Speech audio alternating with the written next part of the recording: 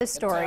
May of this year, NBC4 first told you that the Columbus Castings Company was forced to close its doors, which put more than 600 employees out of work. After weeks of legal negotiations, the company was eventually forced to sell its assets to the Reich Brothers Incorporated. Now, the new owners will not be operating the steel foundry. Their plan is to eventually redevelop the South End land for at least some of the existing buildings.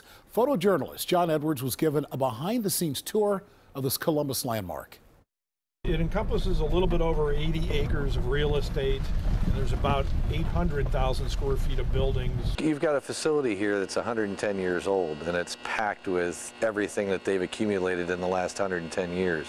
Right now we're at about 1,800 lots, individual items that'll be sold. I think it'll crest over 2,000 by the time it's all finished. The first phase to the rebirth of the Columbus Casting site is to have a massive online auction. That set of chains right there should bring up close to $10,000 in auction value. The hook alone weighs 85 pounds.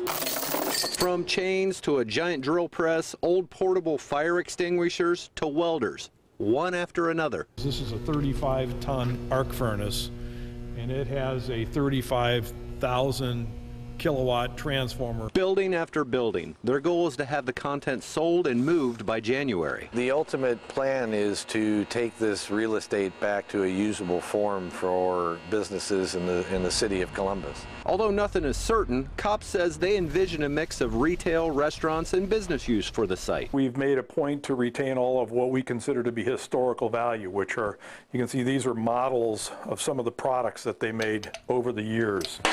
This is World War II, and this is probably the Korean conflict. And these heavy brass signs were attached to the buildings, noting employees' military service from World War I through the War on Terrorism. John Edwards, NBC4, Columbus.